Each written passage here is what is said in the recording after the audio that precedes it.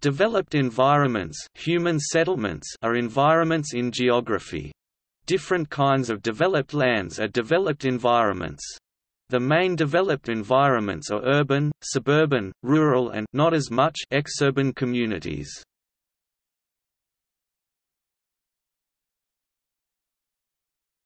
Topic: Different types of developed settlements. The different types of developed human settlements are urban, suburban, rural and exurban. The main types of communities in urban areas can be a metropolis, metropolitan area, pop usually over 1 million, or a city, pop over 100,000. Suburban, a residential area on the outskirts of a city. Suburban areas have lower population density than inner-city neighborhoods. Suburban areas are dense to semi-dense population areas. A suburban area is frequently a large community. Populations in suburbs, a suburban area or a suburb in a nearby metropolitan area can vary from 10,000 to over 1 million.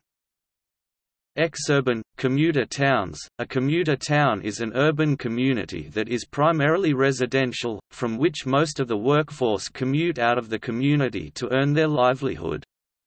Most commuter towns are suburbs of a nearby metropolis that workers travel to daily, and many suburbs are commuter towns, but not always.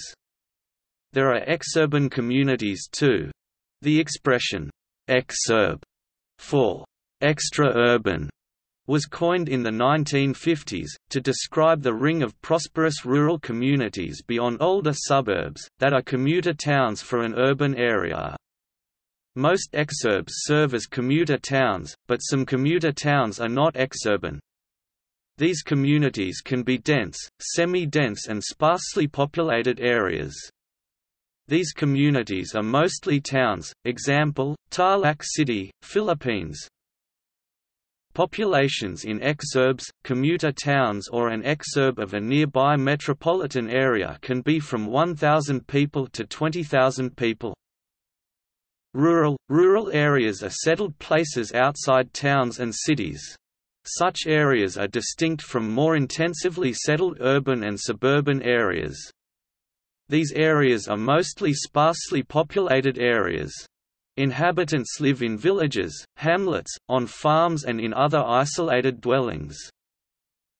The main types of communities in rural areas can be, a village of 200 to 800 people, a hamlet with fewer than 200 people, or an isolated dwelling.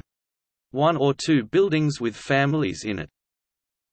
Populations in rural communities, areas are usually under 10,000 people.